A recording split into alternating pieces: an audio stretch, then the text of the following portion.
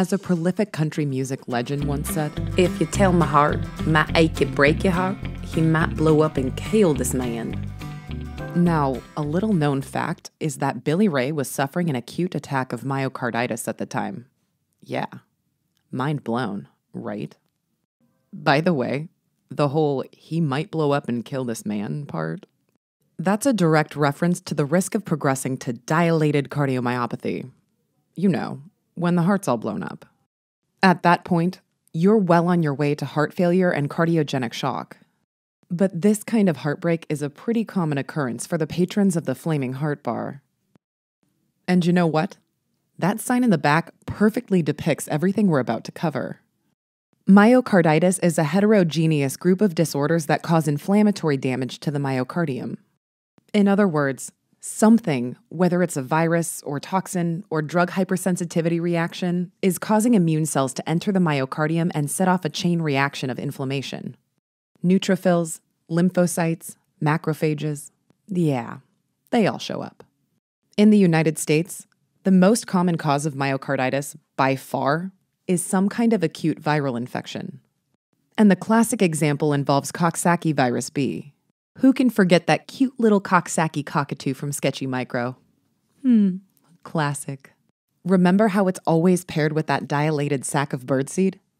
Before it reaches the stage of overt dilated cardiomyopathy, however, a few processes have to occur first. As she grabs onto that virus-evoking handle for the tap, I want you to imagine immediate damage initiated by the virus itself. This is before the cellular immune response, before your body even notices you have an infection. So myocytes are already being destroyed by direct viral toxicity, perforin-mediated cell lysis, and cytokine expression. And then your body knows something is up.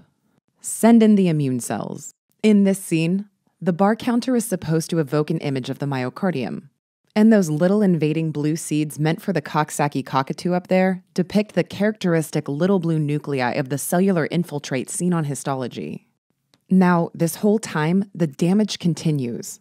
T cells and NK cells remove virus-infected cells, macrophages clean up cellular debris, the whole shebang. This is the itis of myocarditis.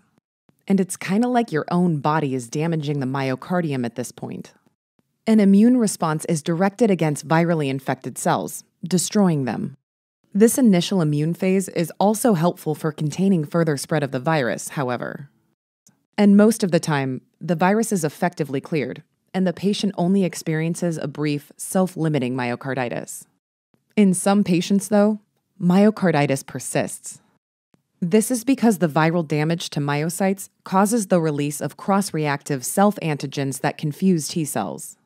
And before you know it, an adverse autoimmune response is directed against these autoantigens, which includes proteins like cardiac myosin. Just think of this jar of IgG-evoking toothpicks here, toppled over onto the myocardial bar counter. These autoantibodies cause further inflammation, necrosis, and even fibrosis of heart tissue. Overall, just remember that viral myocarditis involves both direct viral injury to myocytes as well as further inflammation caused by your own body's immune response.